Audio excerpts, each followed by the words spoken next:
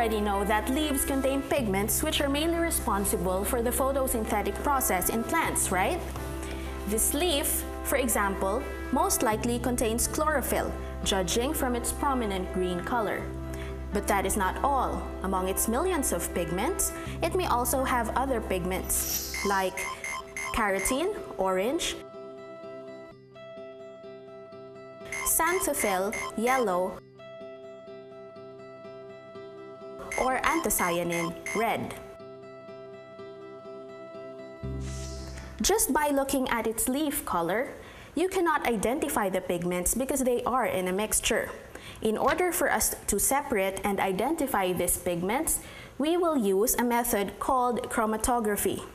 Out of its many types, what we will perform today is paper chromatography. For this experiment, we will be using filter paper, pencil and ruler, scissors and masking tape, mortar and pestle, beaker, watch glass and dropper, and isopropyl alcohol. And of course, marshmallows.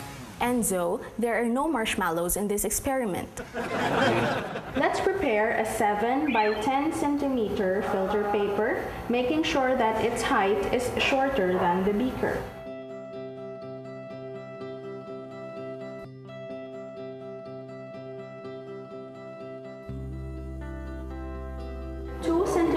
Up from the bottom of the sheet, let's mark 4 points with a pencil.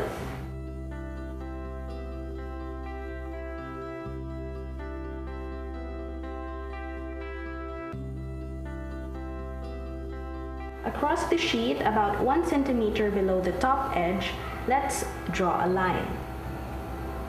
Then we'll cut the rectangle around the edges. This sheet will be our chromatogram, where our pigments will be separated. Then we need to prepare leaf extracts. To do this, we use a mortar and pestle to grind the leaves and squeeze out the juice. We only need a small amount for each plant.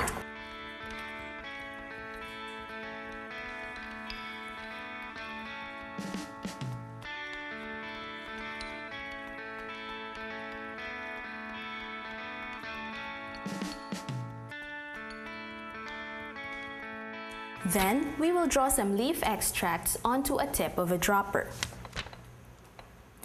The height of the extract on the tube must be approximately 1 millimeter. Then, we briefly touch the tip of the extract onto the filter paper so that a small spot of extract seeps onto the paper.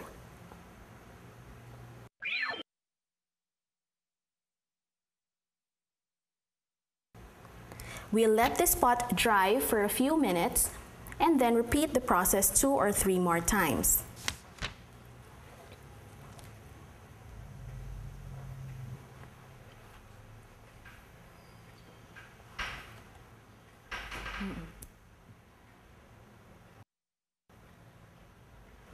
Then we'll attach the chromatogram onto the watch glass.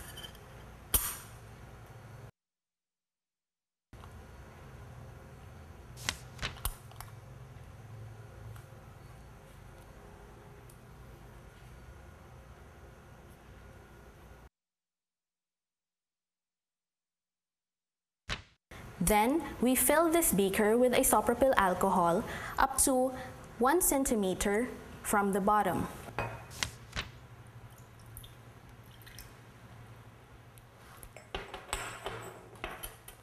Then we place the filter paper inside the beaker, making sure that the pigment spots are above the alcohol level.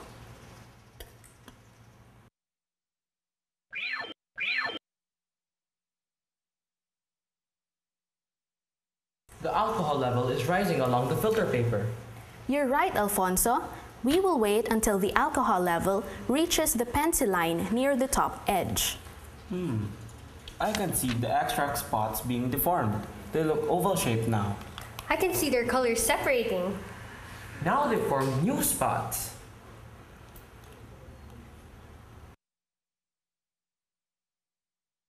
Time's up. Now, the extracts have separated into their component pigments. We'll leave this paper to dry for a few minutes, then we'll label all the spots. From what we have learned about pigments, the orange spots must be keratin, the yellow, xanthophyll, and the green, chlorophyll.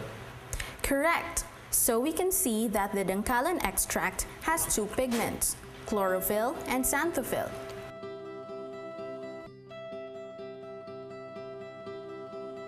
Also, the croton extract has chlorophyll, xanthophyll, and anthocyanin.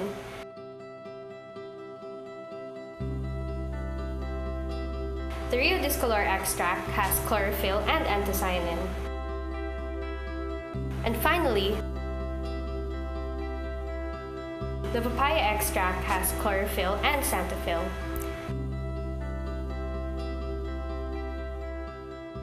Very good.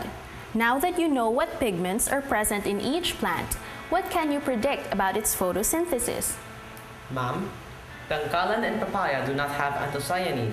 We can therefore predict that these plants are less able to absorb green light, which is the color absorbed by the anthocyanin. However, all of them are able to carry out photosynthesis because all of them have chlorophyll A. Very good. Any other observations, Ashley? Earlier, I was wondering why we really had to use pencil in marking the paper. Now I realized that if we used ink, its pigments could have separated along with our extracts and interfered with our results. You're right. Now you see how useful chromatography is in separating mixtures. Also, keep in mind that aside from the pigments, there may also be other separated components from our extracts, only that the spots they formed are colorless. Did you have fun assisting in this experiment? Yes, ma'am. With this activity, I hope you'll better appreciate the marvels of the living systems, not just by listening and reading about them, but more importantly, by seeing and experiencing them yourselves. As Confucius said, I hear and I forget. I see and I remember. I do and I understand.